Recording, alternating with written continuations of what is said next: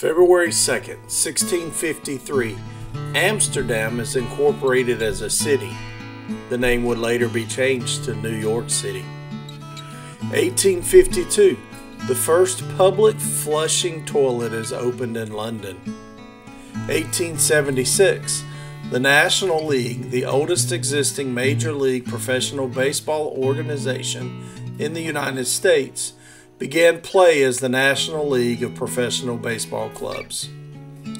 1887, the first Groundhog Day is held in Punxsutawney, Pennsylvania.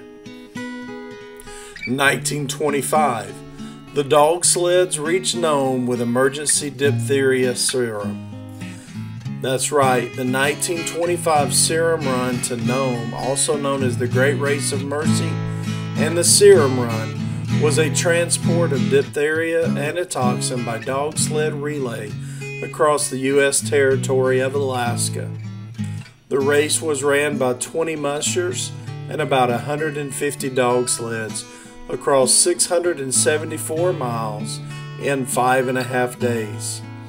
Their actions saved the small town of Nome and the surrounding communities. You may have heard about this event in movies like Balto and Togo. 1954, President Eisenhower announces the detonation of the world's first thermonuclear weapon, the hydrogen bomb, on Eniwetok in the Pacific. The test gave the United States a short-lived advantage in the nuclear arms race with the Soviet Union. 1964, Hasbro releases the original 12-inch G.I. Joe action figure. 1967, Roy Disney held a Walt Disney World construction press conference at a theater in Winter Park, Florida. Here he would view Walt's last movie, a proposal for a prototype city of tomorrow.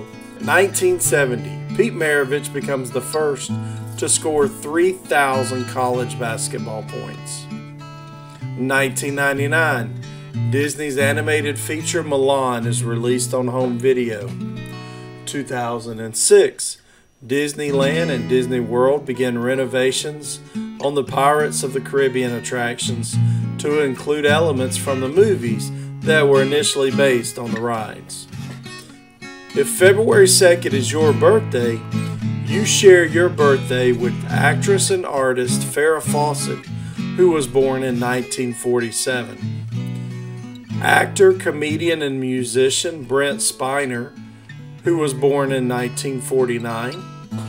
Singer and songwriter and dancer Shakira, who was born in 1977. These are just a few of the things that have happened today, February 2nd in history. This has been Mr. Scott with Today in History. Thanks for watching.